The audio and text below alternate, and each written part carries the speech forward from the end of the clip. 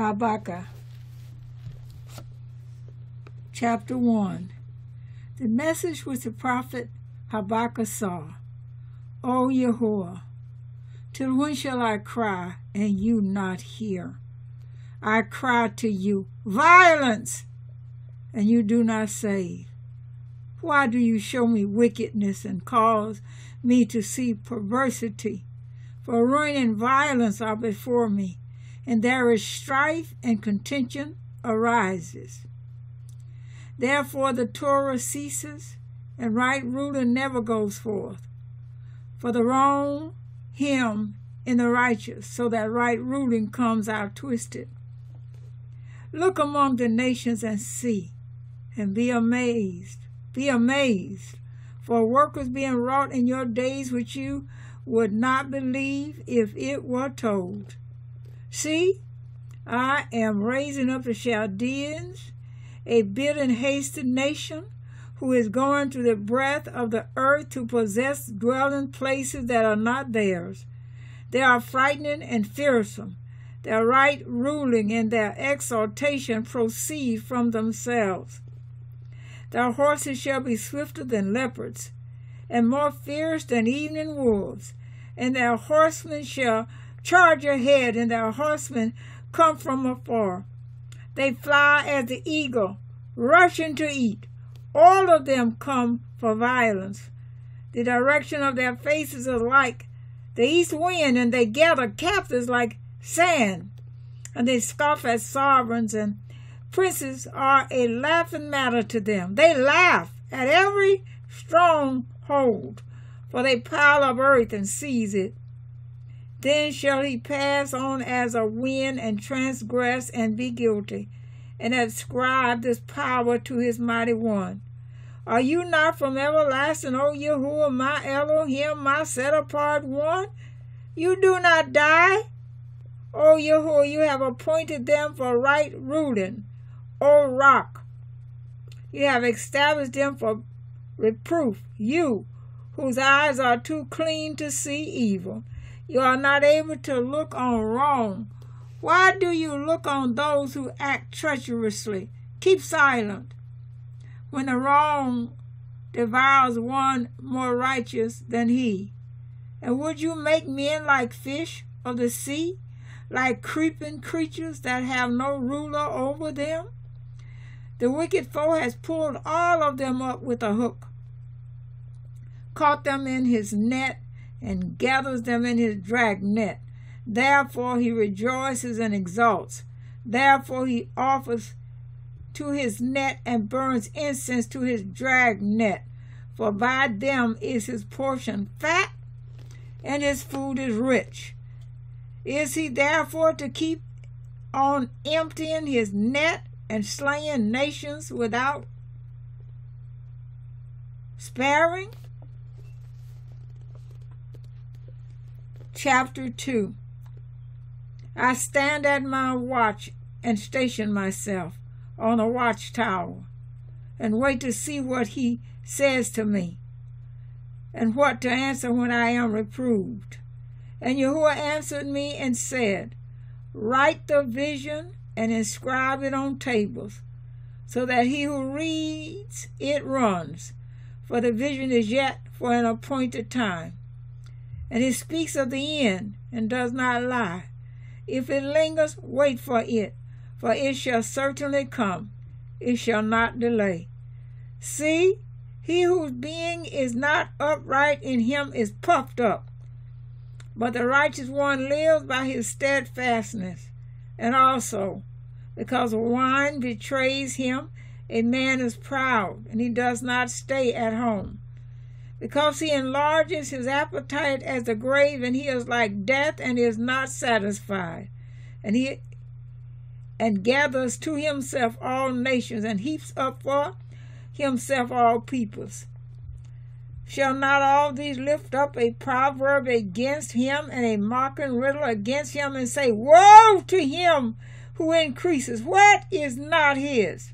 To when is he to load on himself many pleasures? Do not your creditors rise up suddenly, and those who make you tremble wake up, and you be plundered?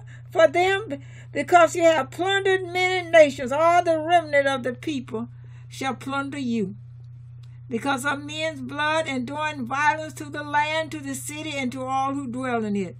Woe to him who is getting evil gain for his house, in order to set his nest on high, to escape the clutches of evil. You have counseled shame for your house, to cut off many peoples, and your being is sinning. For a stone from the wall cries out, and a beam from the timbers answers it. Woe to him who builds a town by blood, and establishes a city by unrighteousness. See, it is not from Yahuwah of hosts that peoples labor only for fire, and nations weary themselves for naught. For the earth shall be filled with the knowledge of the esteem of Yahuwah, as the waters cover the sea. Woe to him who gives drink to his neighbor, pouring out your wine skin, and also making him drunk in order to look on their nakedness. You shall be filled with shame instead of esteem. Drink, you too, and be exposed as uncircumcised. The cup of the right hand of Yahuwah shall come around to you, and great shame upon your esteem. For the violence done to Lebanon is to overwhelm you, and the ravaging beast by which you made them afraid, because of men's blood, and the violence to the land, to the city, and of all who dwell in it. Of what use shall a carved image be? For its maker has carved it, a molded image, and teach a falsehood. For the maker trusts what he has made to make dumb idols. Woe to him who says to wood, awake! To silent stone, arise! Is it a teacher? See, it is overlaid with gold and silver, and there is no spirit at all inside it. But Yahuwah is in his set-apart Habaqquq. Let all the earth be silent before him. Chapter 3. A prayer of Habakkuk the prophet on Sigionah. O Yahuwah, I have heard your report. I was afraid. O Yahuwah, renew your work in the midst of the years. Make it known in the midst of the years. In wrath remember compassion. Eloha comes from Teman, and the set-apart one from Mount Paran. Salah. His splendor shall cover the heavens, and his praise shall fill the earth. And the brightness is as the light. He has raised from his hand, and there his power is hidden.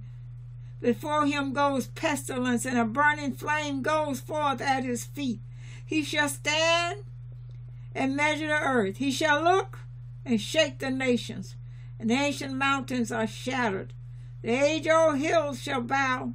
His ways are everlasting. I saw the tents of Cushan under sorrow, the curtains of the land of Midian tremble. Shall Yahuwah burn against the rivers? Is your displeasure against the rivers? Is your wrath against the sea, that you ride on your horses, your chariots of deliverance? You uncover your bow, the oaths of the rod of the word, Salah. You cut through the earth with rivers. The mountains shall see you. They tremble. The storm of water shall pass over. The deep shall give forth its voice. It shall lift up its hands. Sun, moon shall stand still in their places. Like light, your arrows fly. Like lightning is your glittering spear. You step through the earth in rage. You thresh the Gentiles in wrath. You shall go forth to save your people, to save your anointed. You shall smite the head from the house of the wrong, by land bare from foundation to rock, Selah. You shall pierce with his own arrows the head of his leaders. They stormed along to scatter me, rejoicing as if to devour the poor in secret. You shall tread the sea with your horses. the foaming of many waters. I heard, and my body trembled. My lips quivered at the sound. Rottenness came into my bones, and I trembled within myself, that I might rest for the day of distress, to come upon the people who would attack us. Though the fig tree does not blossom, and there is no fruit on the vine, the yield of the olive has failed, and the field brought forth no food. The flock has been cut off from the fold, and there is no herd in the stalls. Yet I exalt in Yahuwah. I rejoice in the Elohim of my deliverance. Yahuwah the Master is my strength, and he makes my feet like those of deer, and makes me walk on my high places, to the chief singer with my stringed instruments.